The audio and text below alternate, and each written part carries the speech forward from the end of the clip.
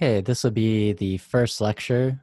I'll be using this for two different classes, so I'll share the link and you'll know which it is. It's either Visual Narration Asia or a History of Asian Art.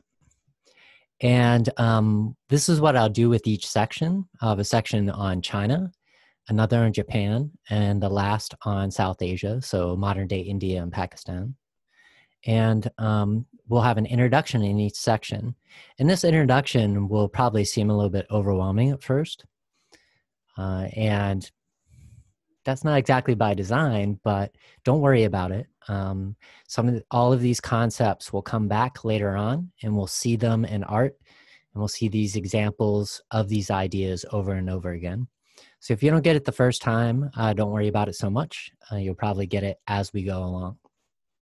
So the first slide that I'm showing you is something that's pretty interesting. And when I do these classes in real life, I ask in-person classes, I ask the students how much they think this painting costs. And I tell them that this is what's called a two-stroke painting. So it's made with a very large, like the size of a broom, paintbrush, and there were just two strokes made. So it literally took as long as you could imagine that to take, just a few seconds. So if you want to, you can kind of guess yourself and pause the video, and then I'll tell you how much it costs. So are you ready? Think about what you guess.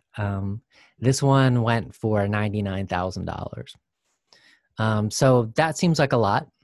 And I'm not saying that I'll be able to justify the price of this, which is a contemporary work, by the way. It was made in 1999. I'm not saying I'm going to be able to justify this. However, I think you may understand as we go through the course why this is considered to be a legitimate form of art. And we'll see some of the same dynamics when we get into Japan as well.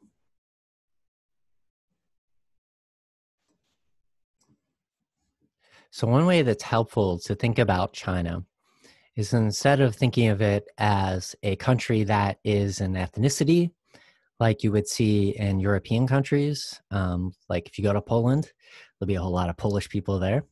And in some places of the world, this is also the case. Instead, think of it as an empire, and it's always been an empire. We'll study a little bit later on that in the 3rd century BC, that China was united, and I could put up the air quotes for united. And from that point on, it remained an empire, sometimes expanding, sometimes contracting. So a good way to think about China is to imagine, if you're familiar with Western history, think of the Roman Empire and imagine that it had never fallen. That is China.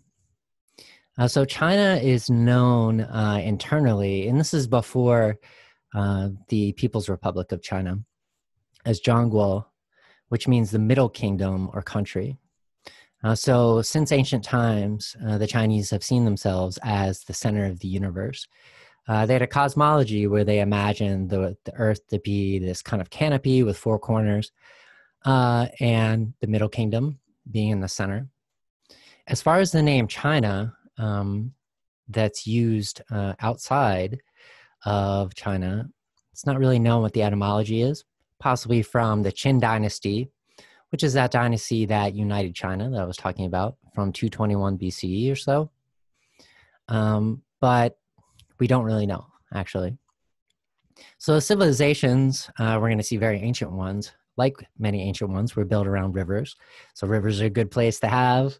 If you have a choice, and ancient people had more choices than modern people do, they go to very productive areas. So rivers are productive areas, and they make it easy to trade for things that you need.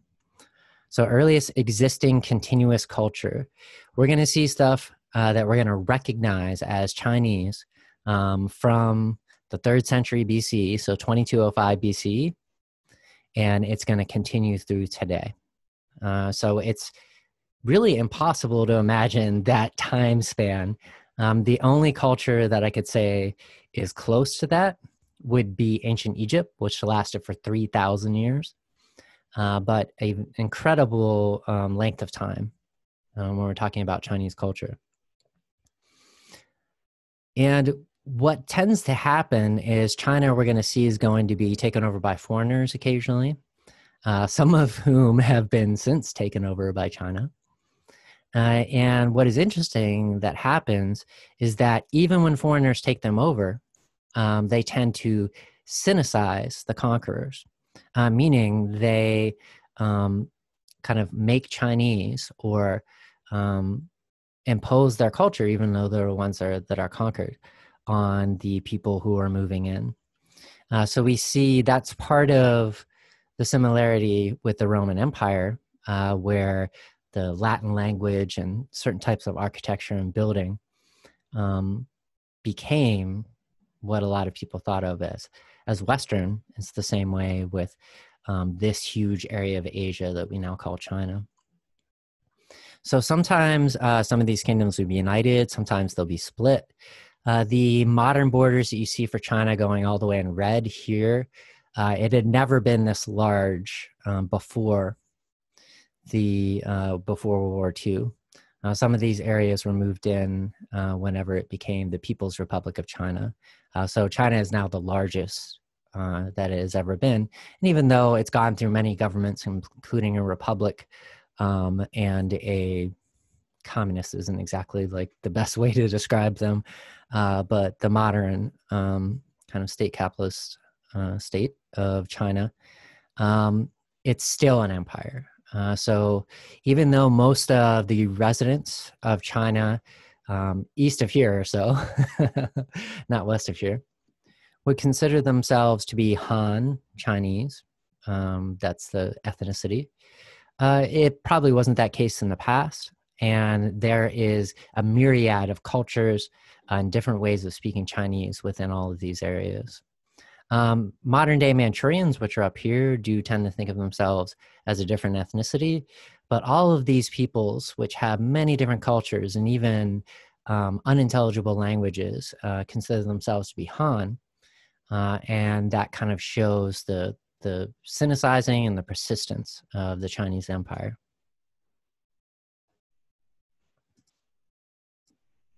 So some traditional Chinese beliefs and philosophies. We'll talk about Confucius, who's known as Master Kong in China. And we'll talk about some things that he didn't develop himself, but they kind of go through him, and even less him and more the people that wrote about him that became the Confucian tradition. So ancestors and tradition. And it's important when I talk about Confucius, Master Kong, that it would be a good idea to dispel any assumptions that you have, because a lot of times from the West, this concentration on tradition will come from Orientalist, meaning a kind of white supremacist imperialist type of view about the countries that aren't Western Europe or Northern Europe. So kind of dispel the simplicity that you might have gotten about what tradition means or ancestors means for China, and try to be open-minded, and we'll see how that develops over time. Another thing is Taoism, and that is the animistic local religion of some areas of China. And we'll talk about the concept of qi. And then Buddhism, and Buddhism isn't native to China, but it did come to China fairly early, and we'll talk about how that affected the art and culture. And then Chan Buddhism, which usually in the United States is known as Zen, and that's the Japanese word for it. So we'll talk about the origins of Buddhism towards the end of the class when we get to South Asia.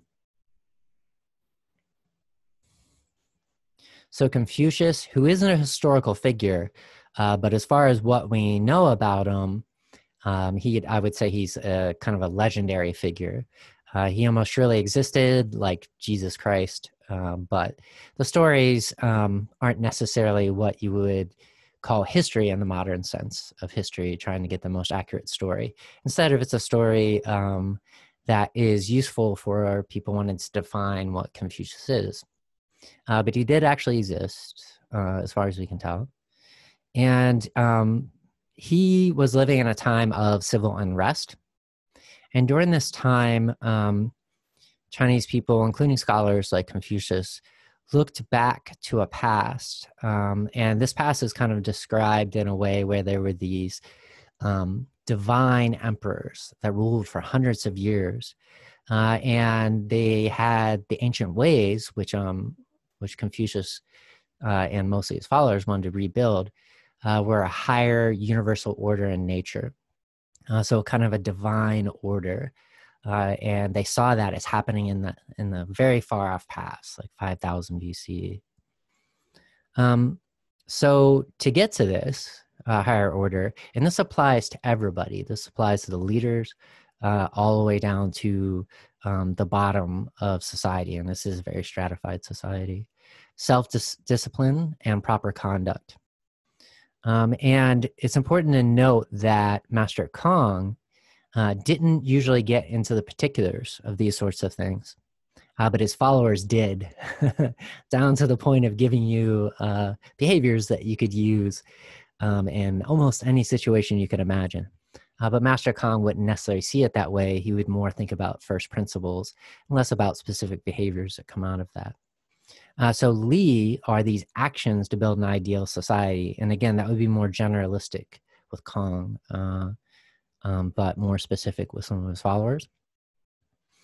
And so some of the ways that you could get to that is a person would want to cultivate Ren, which means humid-heartedness, difficult thing to translate, right? The person would want to be educated, broad-minded, loyalty, etiquette, and justice. And other principles would be age, authority, and morality. And this is where it's important to kind of try to dispel some of the assumptions that you may have learned about tradition and loyalty and authority, and that these are qualities that must go together. So yes, authority and age, but it has to be tempered by justice. Yes, loyalty, but you have to have etiquette. So if a leader, for instance, was ruling in a way where they were exercising their authority, but they weren't moral, they weren't just, then there could be procedures to remove this leader. So it's not a authoritarian per se type of philosophy. It certainly can be. And it's more of a idealistic type of philosophy. And we'll contrast that a little bit later on to the Qin dynasty, who will be a very authoritarian type of philosophy. So some of these these actions to build an ideal society would be to sacrifice to ancestors and deities. And this all existed before Master Kong. Social and political institutions. So this divine order applies to these very human institutions. And then etiquette. And again, some of the later writers will give you just anything, every situation you could possibly imagine and exactly what you should do. But for Master Kong, it's more about kind of knowing your relationship to the other person and knowing the rules to follow in those particular situations. So ancestors, which again, we're going to see evidence of this going back very, very to the earliest Chinese cultures. There's a belief, and it developed over time, we know from writers later, that the deceased continued in spiritual form. And this spiritual form, it can get more complicated, but to simplify, there was a soul, and it had two different parts. One part would be the Hun, and that would be, and we'll talk about yin and yang in a moment, that would be the yan aspect of this spiritual form, and it would be located in an ancestral tablet. And occasionally Chinese families, especially in the diaspora, will keep these sorts of tablets. But it's not necessarily something that people would follow everywhere in China today. And then the Po, which represents the yin aspect. Again, we'll get into that a little bit later on. And that would be the part of the soul that's in the body. So the tombs that we're going to see, which are linked to early Chinese life, are going to be to preserve and feed, more or less, the Po. So the descendants were expected to provide this sort of protection for the ancestors in death, and that's what the tombs are. So Taoism is very interesting. Some cultures, all of you that are listening to this have ancestors that once followed an animistic religion. And animism just means that people look at nature and they see it as being imbued with spirituality. So sometimes that can mean that there's nature gods, or even they can see like kind of spirituality in inanimate objects, like like not cars, like rocks and the earth and things like that. And like I said, all of your ancestors at one time followed this type of religion. That's a pretty common thing for humans to do, and it was preserved to a certain extent throughout the period that we're talking about in China, whereas in other places in the world, especially in the Christian and Islamic world, these animistic religions were set aside. Sometimes you see some evidence of them, but generally set aside. So Taoism literally means the way. What that is, you can read the Tao Te Ching, and if you read it once, it's fairly simple as far as the language. If you understand it, then apparently you read it wrong. So understanding the way is a very difficult thing to describe, but a lot of people describe it as being flow, or being in control of yourself, but going with being flexible through time. And we'll kind of see how that plays out in the art. And we'll even talk about music and things like that and how that plays out. So it's animistic. It comes from ancient shamanic or divination practice. So as a result, other than the Tao Te Ching, there's not a whole lot of philosophy necessarily written for it. The philosophy is rather, I guess you could say, seems straightforward, but isn't. So the Tao is thought of as being embedded in nature. So it fits as a good kind of counterpoint to Confucianism, and the two can go together rather easily. They kind of complete each other in a way. So how we'll see this play out in the art is we'll see emphasis on harmony and balance, and also lots of nature scenes. And then the artists, and this includes like other types of artists, not just visual ones, and also just spiritual people in general. Think of the subjugation of the ego. So in other words, downplaying that kind of person that's inside of you that sees the world through just that. And how you get to that is through contemplation. And once you've kind of released the ego to a certain extent, whether it's through spiritual practice or artistic practice, getting to spontaneity. So the idea that you see in Western art generally, until the 20th century, of a deliberate kind of planning that goes into a work of art. We will see some of that, but we'll also see an emphasis on accidental effects and spontaneity. So from Taoism, and this is pretty much common in every animistic religion, there is this binary, but it's not a dichotomy, meaning it is not this or not this. Instead, it's two opposites that must go together to create a whole. So like a lot of other cultures, it's thought of as representing feminine and masculine concepts. So the yin would be the feminine concept and the yang would be the male concept. And I'm sure you've all seen this visualized in this way. And again, it's important to realize that it's much different than, in a fundamental way, from Western philosophy. And I can kind of give you an example of how this affects people's everyday beliefs. So generally, you see in the West, people have that are religious will have this belief in heaven and hell. And if you do bad things, you'll go to hell. If you do good things, you'll go to heaven. You want to avoid demons or Satan. You want to go towards God or Jesus. These types of beliefs are actually fairly uncommon in the rest of the world. Instead, people often see good and evil as being necessary opposites, or even, feminine and masculine, and other types of opposites as going together. So if you see a demon in Chinese Buddhist art that we'll see later on, it won't necessarily be a bad thing. This demon could be someone that could challenge you and help you move forward. So that's kind of in a way, a fundamentally different way of looking at things, where we're seeing interdependence instead of it is this thing or not this thing. We're seeing all things go together. Holistic is the word that's most often used. And like animism, if you're listening to this, your ancestors probably also had this type of belief and not the kind of Western belief. So Ming is an ultimate inward vision.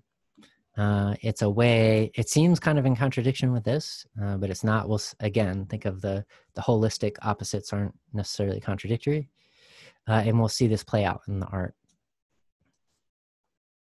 So qi is a concept that comes from Taoism, but it's, again, it's something that you see in a lot of different animistic religions and other types of religions with kind of a very visceral type of spiritual practice. Qi means sympathetic responsiveness. The idea is that probably the best way to describe it, like having a side character or spirit.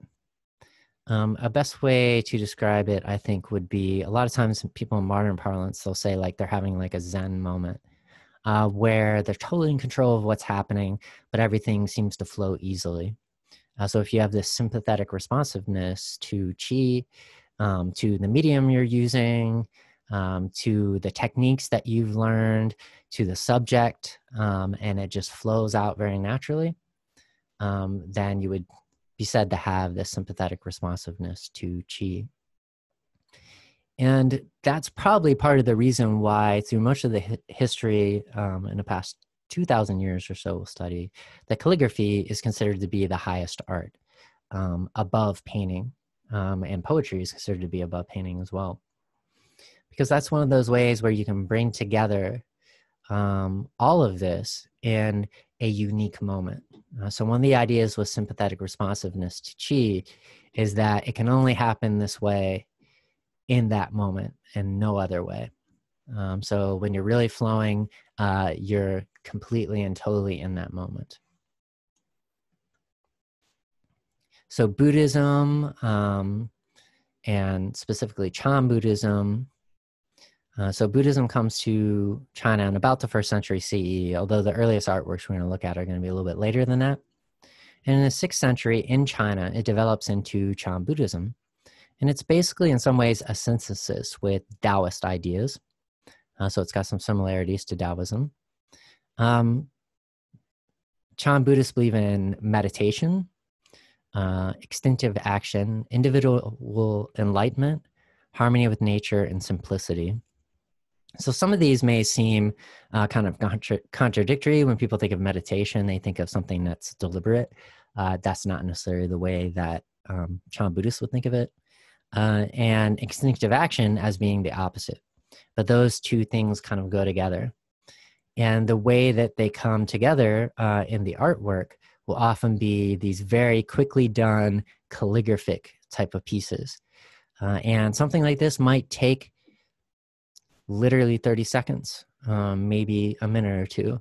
And the artist might do this same subject 1,000 times. But this one time, it worked out just right. And that's what they're looking for through this instinctive action.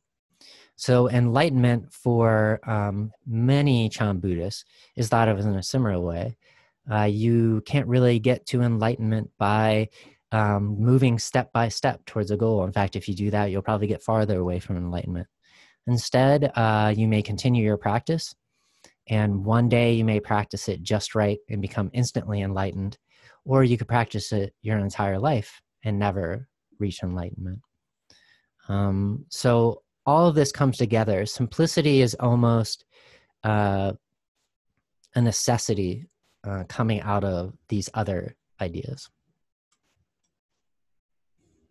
So some of the characteristics of Chinese art. So there's Chinese art criticism and analysis going back to very ancient times. So Xie He, who is from the 5th century, is writing about beliefs that people already had. So he didn't necessarily develop these ideas. He's just looking at the art world and saying, this is what people believe. So in his book, The Classification Record of Ancient Painters, which is kind of similar if you ever study Renaissance art, Vasari, in his writing in the late Renaissance about the artists of the Renaissance and before, it's a similar idea, talking about the actual artists, but also talking about what they believe and what they think makes good art and how they get there. So he talks about sympathetic responsiveness to qi, the spirit of the art that can only be done by that person in that time in that place. He talks about traditional technique than innovation. And you see this a lot in Chinese education, not necessarily Chinese education in the 21st century, although there definitely is still some of that. But Chinese education through the ages, this idea that you learn the old masters, even copy them precisely, which is good for us because otherwise we wouldn't know what some of the most ancient artists look like. And then once you've mastered some of these, you can move on and create something new. So there's a dynamic we're going to see, and it's going to continue in Japan as well, although not quite as extreme in Japan. This idea of amateurs versus professional painters. The amateurs who make some of the art we're going to look at, they consider themselves to be wenren, which is literati. And that's probably not a word that you use in everyday life, but a literati basically means an educated person that does things for, because those are good things to do, because they're curious, they want to move forward in their lives. So they are really interested in Chan Buddhism, especially, when we get to later times, and Taoism. And sometimes they will see in some periods the professional painters who often work for the courts and for powerful people who probably don't necessarily care what the art means and just want to get something that communicates whatever, their own power or some type of propaganda. They'll often disparage these professional painters.